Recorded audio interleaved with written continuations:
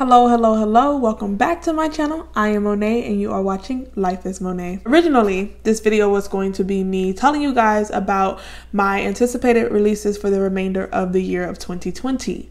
But when I was making the list of all the books that I was excited about, September was just action-packed with so many releases that I realized that I'm gonna be broke.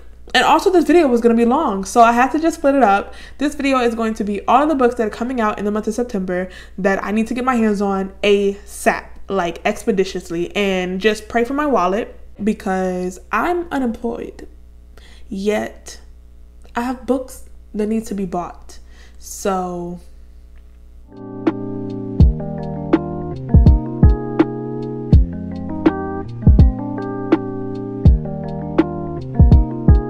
first up, this release comes out on September 1st. It's going to be one of the first ones that I'm going to be grabbing, and that is going to be Blood and Honey, which is the second book to The Serpent and the Dove. I'm pretty sure The Serpent and the Dove came out late last year, late 2019, but I could possibly be wrong.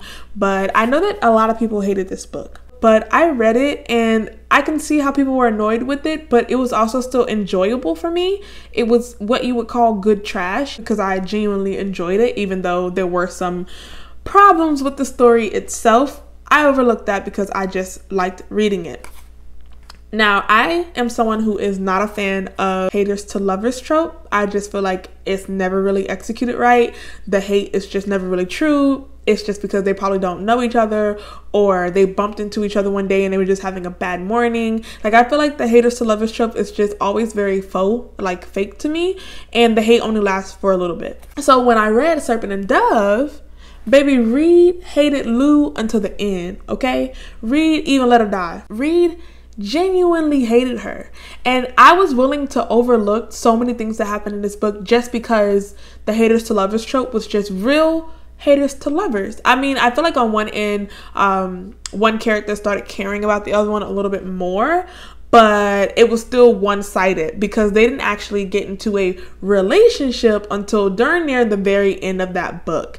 And it's a pretty long book, and I just really enjoyed finally an author who knows what a haters to lovers trope is. Another book that I read this year that kind of got that trope okay was Song of Wraith and Ruin, which was actually really good, except they weren't haters to lovers. They were more like nemesis enemies. Like they had these goals that they were both trying to accomplish, and in order to succeed at these goals, the other person needed to die. But they didn't know each other to hate each other, so I wouldn't call that a haters to lovers. But Reed and Lou, hatred, pure hatred, and I was here for it. After we see the crew off at the end of Serpent and Dove, I'm guessing that Blood and Honey is going to pick up from them on the run. They're basically like fugitives at this point, and I actually did like the character Coco, and I know that she's going to be more prominent in this book, and we're going to get to know a lot more about her, and I'm honestly just interested in it for that. I mean, I liked the book because it was haters to lovers, kind of done right, but I honestly don't know why I'm continuing with the series because now they're together. And I don't know what to expect in this book. I could easily very well be disappointed in this book. But then again, I don't know where else the plot can go. So she may just shock me because, like I said, I have very low expectations. But I do want to read it just because I'm already invested in the series. And they're going to get my money. So next up is going to be a release set for September 8th, and that is going to be The Bone Shard Daughter. Now, this book is supposed to be centered around a badass female character, and we're always here for that. We're following a character named Lynn, who is the Emperor's daughter, and the Emperor doesn't want to claim Lynn as the heir to his throne, but he is losing his power throughout this kingdom, and the dynasty is basically falling apart. Lynn is willing to do whatever she can, despite her father not wanting to acknowledge her as the true heir to the throne, to make sure that there still even is a throne, and that includes her dabbling into the forbidden bone shard magic in this book. So we have a female taking down the patriarch, taking on the patriarch, and then there's some magic involved in it. And if I get witch feels from it, that's even better. And I cannot wait to get my hands on this book because the trope just sounds really, really good, and the cover. I actually really like the cover of this book.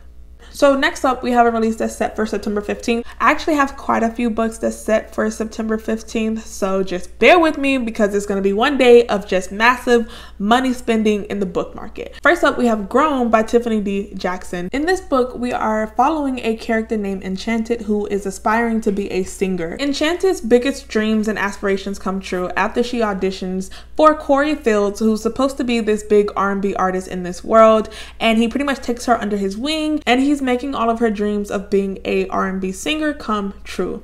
Now, Corey is supposed to have a very dangerous, dark side to him that actually comes across as abuse to Enchanted, and suddenly he comes up dead, and she wakes up randomly and she has his blood on her hands, and everybody wants to know if she killed Corey Fields, and technically she wants to know if she killed Corey Fields too, because she was not even sure what happened that night. Now, I have never read a book by Tiffany D. Jackson, but she wrote Monday's Not Coming and Allegedly, and I have heard nothing but phenomenal things about both of those books to the point where I have now purchased them. And I was planning to do a vlog of me reading books by Tiffany D. Jackson, who is a Black thriller author, and she's a female at that. Those are all the things that just make me throw money from my wallet. And when I heard that she was coming out with a new book, I'm like, oh my God, that is so perfect, because I can literally do a vlog of me reading Monday's Not Coming, Allegedly, and Grown. I will be reading 2 backlist books and a new release by this author. I just want to give her as much support as I can, because not only is she a person of color, she's a Black woman, and so am I. And any amount of support that I can throw behind her, I plan to. So I'm actually really excited for this book to come out. I can't wait to vlog me reading those books, because I actually don't read a lot of thrillers. I recently read one thriller, and now I'm like in a thriller hangover, so I'm itching to read these 3 thriller books by her and just get into her writing and see what everybody's so excited about. Next up is also a September 15th release, and that is going to be Legendborn. This cover of this book with this Black girl on it is just everything I didn't know I needed. And as soon as I saw this cover, I didn't even need to know what the book was about, because I was going to be reading anything with Black girl magic. That's another way I'm going to be throwing my money at you. You guys are soon going to see why I'm going to be so broke in the month of September, because all of these books and the covers are just chef's kiss.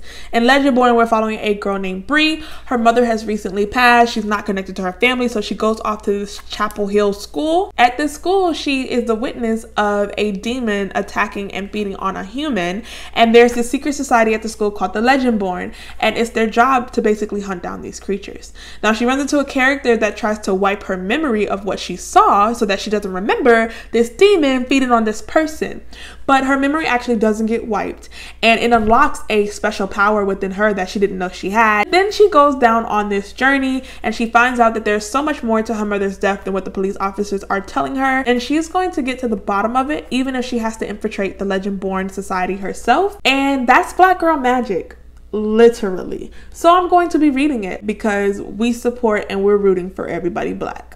Next up, we have another September 15th release, and that is going to be To Sleep in a Sea of Stars. Now, a couple videos ago, I did go on this mini, tiny, very small rant about ugly sci-fi book covers. So when I seen this book cover and saw that it was sci-fi, I was automatically sold. Finally, we have a science fiction space opera book cover that is more than just a planet or the sky. And now I'm like, yes, these people know what a cover is supposed to look like. And then I seen a picture of the physical hardcover of this book, and it's 900 pages. You didn't have to sweet talk me. I was gonna buy the book anyway. But when I seen that it had an 890 page count, it was like, are you flirting with me? Because I think that you like me, and I like you too, and I want to take you home. And I definitely plan to. This book is one that I will admit that I plan on pre-ordering, because this book is everything that I ever needed in a science fiction book. We love to see it. I done ranted about why I wanted to buy this book so much. I done forgot to tell y'all what the book is even about. Does it matter? I mean, you probably already added it to your Goodreads as soon as you seen the cover, right? But anyways, for those of you in the back, we'll go through the synopsis just so you can know. We're following a girl named Kira who is on this unauthorized and untouched planet, and she touches this relic that kind of gets the planet moving around her, and now she's launched into like this space war, and she's trying to maneuver first contact with different species and aliens, and she's being tested on the brinks of her humanity. Meanwhile, back at the ranch on Earth, the humans there are on the brink of annihilation. So it's just a lot going on in this book, and that's probably why it's going to be 900 pages. To be honest with you, I don't care, because I stated before, I'm going to be reading it regardless, sis. But you do you, and I'm going to do me. So the next book I have is going to be releasing on, no surprise, September 15th. It is just a day of book releases. I am excited to read Piranesi, and I'm going to tell you why. I have had my eye on the first book series that this author wrote, which is Jonathan Strange and Mr. Morale. And I just keep going back and forth because I don't know if I'm going to like the book. And it is 1,100 pages. And eventually I feel like I'm going to break down and buy it, because if I keep eyeing a book, then maybe I really want to read it. There are 2 books that were written 100 years ago that I want to read. And that is going to be The Pillars of the Earth by Ken Follett, which I believe is 1,200 pages. And then this 1,100 page book is another one that I want to read. So as I was researching and stalking this book from afar, I realized that this author has another book coming out for September 15th. So I'm like, let me just go read the trope, because maybe I would be more excited to read her new release than I will to read her backlist. I'm just gonna read you guys a snippet of this synopsis, because if you know me and you know all the reasons why I love The Starless Sea, this book was just icing on the cake, and it just sounded like it was going to give me everything I needed after reading The Starless Sea. Piranesi's house is no ordinary building. Its rooms are infinite. Its corridors are endless. Its walls are lined with thousands upon thousands of statues, each one different from all the others. Within the labyrinth of halls, an ocean is imprisoned. Waves thunder up staircases. Rooms are flooded in an instant. But Piranesi is not afraid. He understands the tides as he understands the pattern of the labyrinth himself. He lives to explore this house. The Starless Sea is literally not even a sea. It's just an endless maze of stories woven together that overlapped at different points in time. And this book just sounded like everything that I need.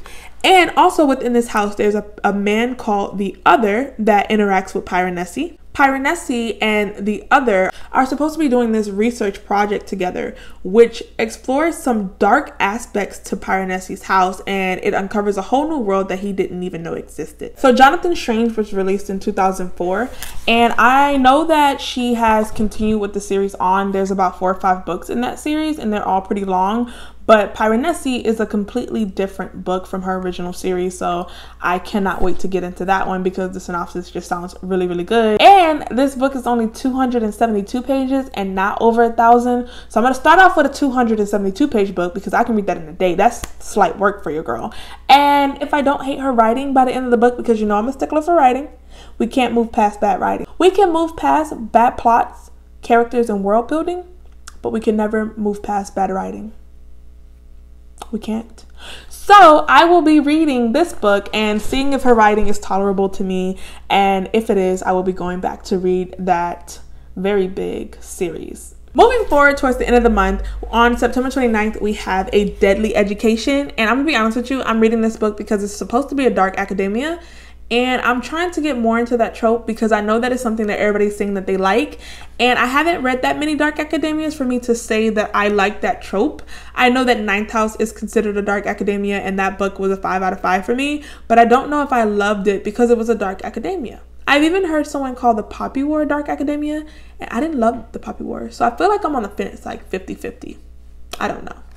So in A Deadly Education, we're following a character named Elle who goes to this school for magic. Now this school is literally deadly because you only get to leave if you graduate or if you die. So in this school, letter grades aren't what's important. It's literally just your ability to survive. There's no friends, no vacations, no weekends, and no teachers. All these kids are just here studying whatever they can and just trying to stay afloat and literally breathing.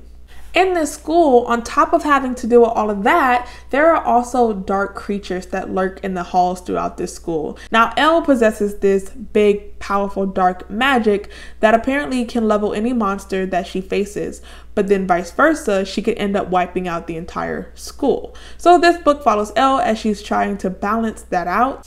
And like I said, I don't know how much I love a dark academia, but if you're watching this and you know that that's your thing, and you feel like I'm talking to you, sis, I am, you should pick up A Deadly Education that's going to be out September 29th. We're almost done, guys. I swear we are. The next book that I have is also going to be released on September 29th, and that is going to be Sky Hunter by Marie Lu. This is a new book series by this author, and I've read a couple of her books earlier this year, and I actually really do enjoy her writing. I recently bought Kingdom of Back. Kingdom of Back actually just came out this year in March. So I was actually very pleasantly surprised to find out that she's going to be releasing another book in September, and it's going to be the start of a new series. I already have one book that I want to read by her, so I'm like, okay, why not just pair those two together? The same way that I'm going to be doing Tiffany D. Jackson. I really do, when I find an author that I'm interested in, I really like to compare their works, especially if I love one book or one series by them. I'm more inclined to go and read other books just to see if maybe they have another series that I'm going to love even more. So I'm looking forward to this release, and also the cover was just captivating to me. So in Sky Hunter, we are following this character named Talon, and she is a striker. In this world where she lives, there's this federation that's going from country to country, taking over their entire way of living and basically overthrowing their government, establishing the federation in the new place of leadership. Everything is basically fallen except the country of Mara. Talon and her mother are actually not originally from Mara. The country that they were from actually fell, so they had to find asylum and refuge in Mara themselves, just like other people. And other people in Mara are not so accepting of her and her kind. She goes to the bottom of the barrel, and she's constantly mistreated in this world. She stands up and fights, and she wants to push back against the Federation, so she joins the group of strikers who all pledge to basically stop Mara from falling to the Federation, because it's the last thing independent from the Federation. The Federation actually turns people into these war beasts that they call ghosts, and they're constantly sending them into the country of Mara to help them bring it down. The last book that I have is also going to be released on September 29th, and that is going to be Dear Justice. If you have heard of or read the book Dear Martin, this is the companion novel that follows the character named Quan, who we got to see a bit of when we read Dear Martin. Quan has found himself in a similar situation that is taking away his bright future at an Ivy League college, and he's now landed in jail. And so we're going to follow this character the same way that we did the person in Dear Martin, and I'm really looking forward to just seeing how this book ties in with the other one. I want to keep up with this series just because I haven't been able to keep up with Angie Thomas as much. I haven't read all of the books for The Hate U Give, On the Come Up, and I know she has another one called Concrete Rose out. I am not fully caught up to date on that series, but I did enjoy reading Dear Martin, and I do want to be caught up in this world, and so I'm very excited to be reading this companion novel, because I'm like, finally a series that I can keep up with until I can actually catch up on Angie Thomas and her series. So yeah, those are all the reasons that your girl is going to be broke the entire month of September. If you've seen any books on here that you've been eyeing or possibly are now eyeing because I've talked about them, let me know in the comments below which books you're going to be buying. And there are a lot of books coming out in the month of September that I have not listed in this video because they're not my anticipations. But if you have an anticipation for September that wasn't listed in this video, let me know. Not sure I can buy it though, because I don't have any money. I'm going to be broke. But I would love to share in that excitement with you and to share in that joy with you. Thank you guys for stopping by my channel. I will see you guys in my next video. Bye.